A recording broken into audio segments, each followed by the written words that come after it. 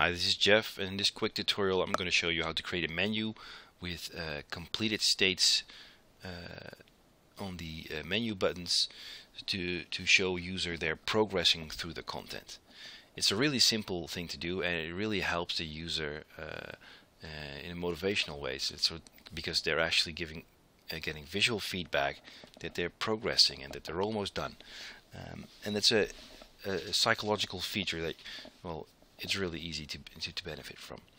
So let's take a look. I've created this simple scenario here where I've got a menu and 3 chapters, and at the end of each chapter we'll jump back to the menu.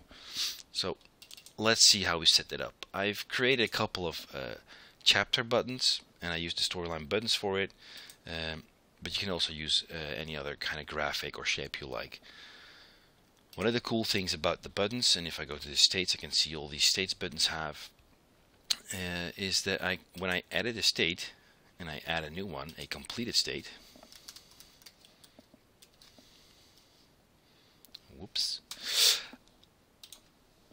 I can actually use the buttons icon feature to add a checkmark icon. As you can see, there are a lot of icons I can use, but there's also these nice check marks I can use. So I'm going to take the first one. So my completed status state now looks like this. So that's a really nice way to indicate a user has finished a chapter. Very simple. Now let's do the same thing for the other buttons. And normally I would go to the Format Painter button and copy all kinds of features, but the actual icon does not get copied. So I can still use that and paste it here to create a new completed state, but I still need to edit my state and add that icon there.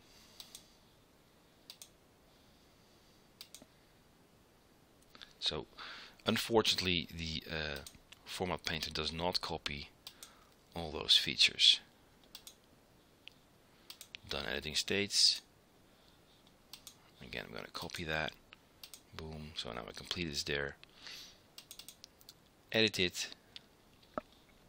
Add the icon. And voila. Done. And as you can see, all my buttons now have a completed state with a check mark in front of it. So that's cool. And I've already set triggers so they jump to the specific chapter. So that's good. Now let's take a look at a chapter and what happens there. In a chapter, I've actually set a trigger, set complete to true, because I've created some variables here for each chapter, and I still need to create an additional one for my chapter 3, which is a true-false variable.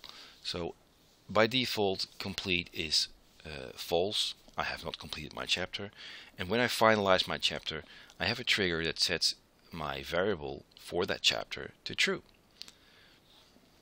Quite simple. Well, as I mentioned, I'm missing the complete 3 here for chapter 3, so let's add that.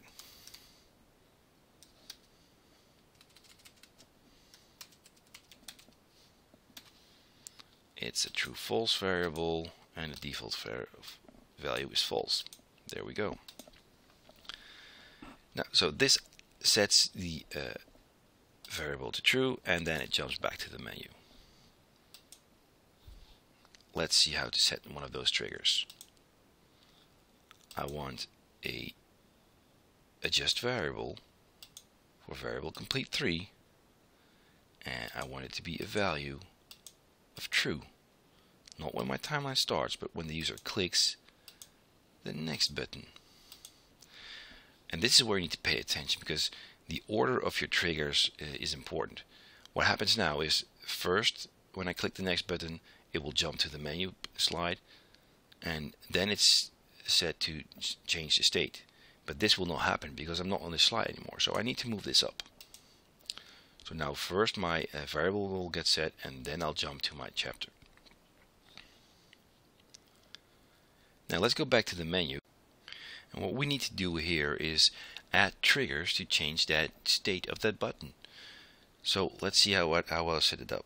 Create a new trigger, which is going to change the state of my button chapter to complete it when the timeline starts, but only on the condition that my variable completed1 is equal to the value of true.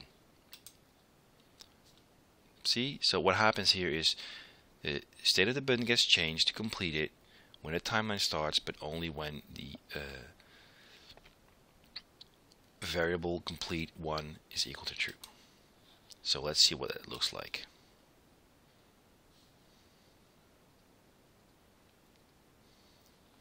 I've got my button, I'm going to click on it, I'm in chapter 1, finish my chapter, voila.